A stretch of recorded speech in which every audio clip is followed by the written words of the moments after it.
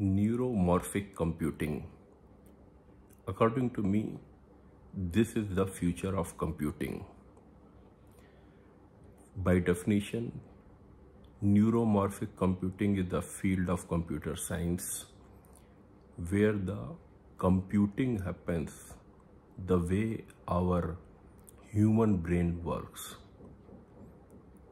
So it combines computer science and neurology, biology, and certain other disciplines also.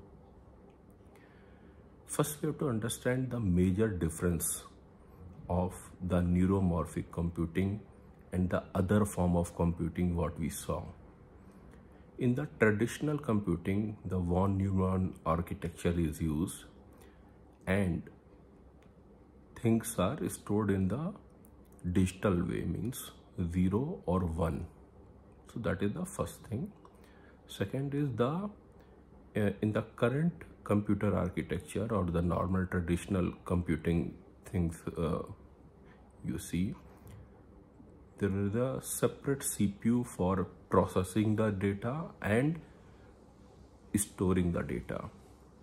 So for processing of a big information, data need to get transferred from one place to another or from one CPU to another CPU, and lot of electricity is required.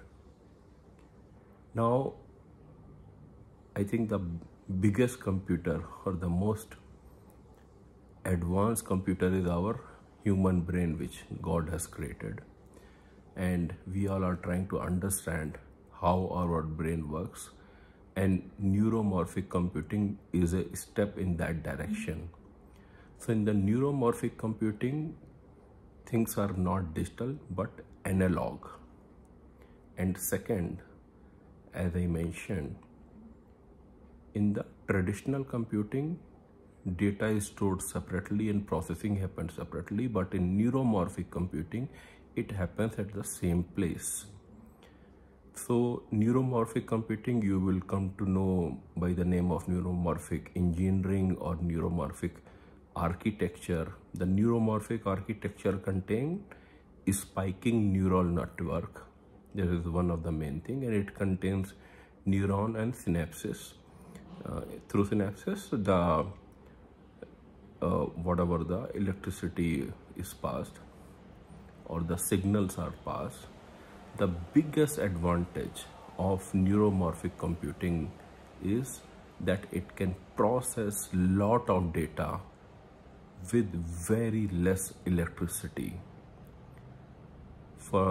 Similarly, it can be scaled indefinitely, and like that there are many other things, but I think suffice to say, because of its ability to process vast amount of data in a very energy efficient way, is now becoming very important because of two reasons. One is we all understand that we have to save and conserve energy. Now in the traditional computing, all those are used and lot of energy is required, that power is required to do computation work. But in neuromorphic computing, as I mentioned, fast processing can be done with a small power. So anyhow it saves power. Other is that in devices which are small in nature or where computing has to happen on the edge, so you can think of any wearables or any smart device. Those are suitable candidates for neuromorphic computing. Similarly, the driverless car, the drones, these are the other things where neuromorphic computing is getting used. What I know and what I have read is in some cars also neuromorphic computing chips are getting used, again to save the energy. Intel and IBM have come out with the neuromorphic computing chips, and they have demonstrated of doing lot of big data computing with very less energy. So that is the biggest advantage of neuromorphic computing.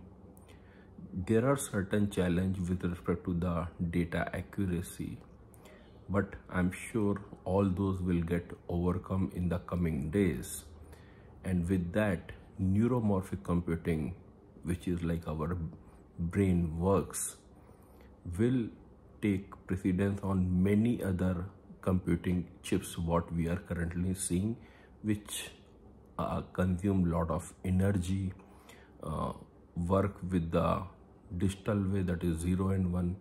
So to summarize, neuromorphic computing works like the way our brain works. It contains the data and processing part at one place.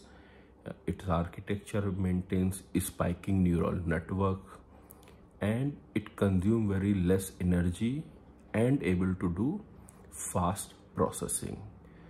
Applications are the drones, the car, and many other things. Hope you understood what neuromorphic computing, neuromorphic architecture is. Thank you.